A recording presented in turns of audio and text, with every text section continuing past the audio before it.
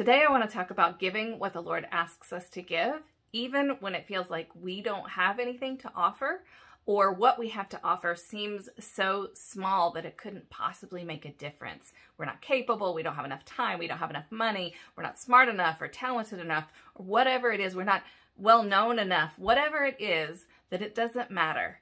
There are several stories in the Bible that are wonderful for talking about this. And the first one is the story of Jesus feeding the 5,000. And so first I want to talk about in Matthew 18, whenever Jesus says how we all must become like this little child to enter the kingdom of God. So in the story of the feeding of the 5,000, we know that there were probably more than 5,000 people there because it says 5,000 men. So there were likely women and children as well. And in a crowd of that many people, don't you know that so many of them brought food? They got their little kids with them. They're planning on staying all day. They're traveling. There were people that had food in that crowd. But the only one, when Jesus sent the disciples out to ask for the food, if anyone had food to share, the only one who said yes was this boy with his childlike faith, who said, yes, I have these 5 loaves and 2 fishes. And I feel like the other people in the crowd who didn't offer their food, many of them probably weren't selfish. They probably were willing to share, but they couldn't see how the little thing that they had for their family could possibly make a dent in this gigantic crowd. And so they just didn't say anything. But we can see by the little boy just being willing and giving what he had, even though he couldn't have possibly believed it would make a difference. And maybe he was too young to know that it wouldn't make a difference. And that's that childlike faith, that we have to stop looking at like whether we can make a difference. And we have to start believing that whatever we give, the Lord will do what he will with it. We just need to be obedient with what he's asked. So the little boy gives his 5 loaves and 2 fishes, and the Lord does multiply it. And because the little boy said yes and gave what he had, even though it was in no way ever going to be enough, he is part of that miracle. And that's what we do when we offer what we have, even though when we can't see how it could possibly make a difference, Jesus multiplies it. And there are a couple of other stories that illustrate the same point in different ways. I think about the widow who gave her 2 mites.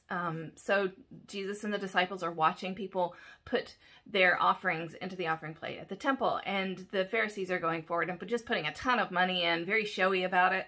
And then this widow comes up and puts basically 2 pennies in, and Jesus says she gave more than all of them.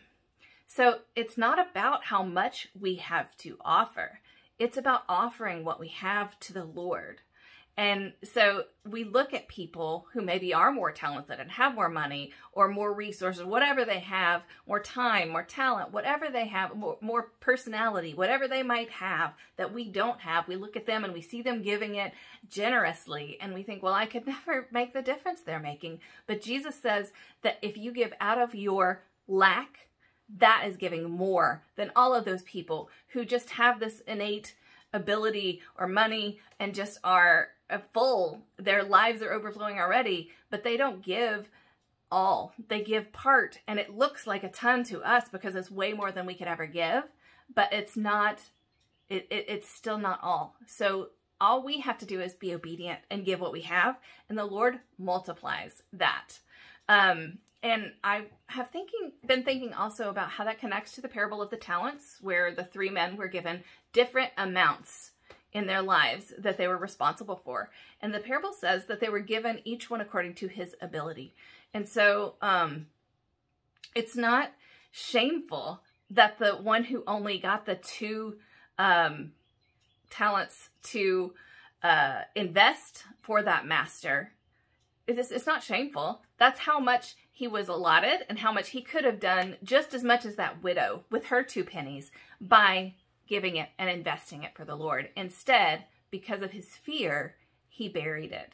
So I want to encourage you, don't bury your talents. And I love how that word is for the money in that parable, and yet we use it in a way that is still so applicable to this meaning today, because so many of us do bury our talents because we can't see how they could make a difference, and we're afraid that we'll fail, and we might as well just not try, and we'll just keep it safe and stick it up on a shelf. And But the Lord says, no, invest it. I gave what I gave to you so that you can invest it in the kingdom of God. Whatever you have is worth investing in the kingdom of God. And if you give your little talents that seem like so much less than others, it is given more than anybody else who might have abundance and is still not giving all. And there's a Bible verse that says, neither he who plants nor he who waters is anything, but God who gives the increase. We plant and we water, and God is the one who multiplies. It's not our job to be concerned about whether what we have is enough. It is our duty, for lack of a better word, to give when the Lord asks, do you have any food? Do you have anything that you can give to this person who is afraid at church, or to this person that you see on the street, and maybe the Lord pushes you to go speak to that person? You might only have a very awkward conversation with that person, but you gave what you had, and the Lord can do what he will with that. So don't be afraid to offer up your talents, your time, your money, your effort, whatever it is. It's not going to look foolish in the kingdom of God. So it might have looked foolish to those Pharisees watching that woman put in her 2 pennies and them thinking, well, she didn't give very much. That can't possibly do anything. But to the Lord, it is more than all those people had given. So give what you have to give when the Lord asks, because it is worth it. And that gives you the opportunity, like that little boy with the 5 loaves and 2 fishes, to be a part of Jesus's miracle. And so many people will just say no because they don't see that how it could make a difference. And then they don't get to be a part of what Jesus is doing. So let's just give what we have and be a part of what the Lord is doing, and trust that he will multiply it as he sees fit.